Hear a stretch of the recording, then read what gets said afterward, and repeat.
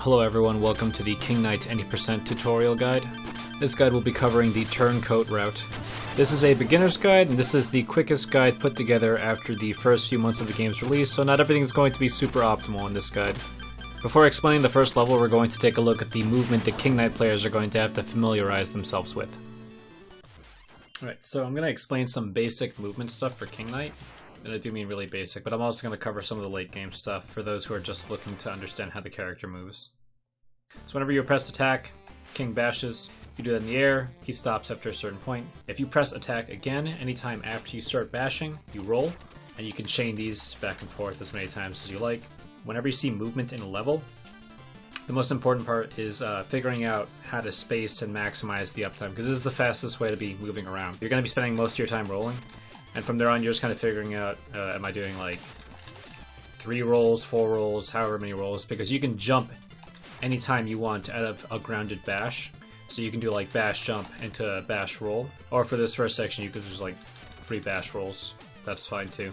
It depends on what you're comfortable with, whatever your muscle memory is. Just make sure that you're trying to optimize it as often as you can. If you bash into a wall, you get a spin. If you roll into a wall, you bonk. If an enemy will die in 1 hit, you will roll straight through it. For jumps like this, you actually want to make sure that you're pressing the roll at the last possible moment. You start to drop basically as soon as you start rolling. So you will not make it over this unless if you actually are doing the roll at the last possible moment. And then for multiple dirt blocks, if you want to make sure you're rolling through both of them, you want to time your roll so that it starts as close to the first one as possible, so you roll through both of them. The other form of movement I want to cover is Turncoat movement. Whenever you hold the button down for Turncoat, you have a certain amount of time to start rolling at that point. You can get 6 rolls. 1, 2, 3, 4, 5, 6, and then it's done at that point. In one jump, if you jump and immediately start doing Turncoat rolls, you can get about 3 of them comfortably. 1, 2, 3. The first 2 are the ones that are actually going to be going on the way up, but for the most part you're getting 1, 2, 3. As far as using the Brigandine into Turncoat, you just want to cancel that pretty much before the end of the bash. So before you would reach the top of your bash there, you would just be canceling it with the Turncoat.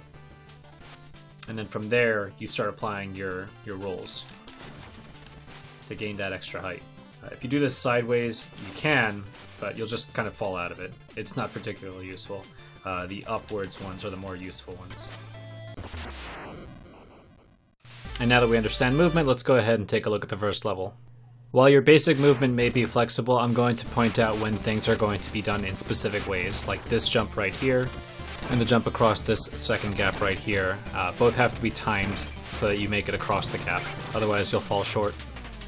Some tricks, like this one coming up, are a little bit more precise. You need to bash at level with the ground to be able to jump cancel the bash. But a lot of the more precise tricks are also kind of ignorable, so long as you can make it through the level, until you're looking for a much better time. There's a slightly more optimal version of this room that I actually don't bother doing because it's a very small time save. In the grand scheme of things, I'd rather be spending my time practicing bosses and more difficult tricks that actually save significant chunks of time. Money is fairly tight, but you shouldn't be having to go out of your way for it. This medal above the Bubble Dragon will be your first medal in the run, and that'll be it for this stage.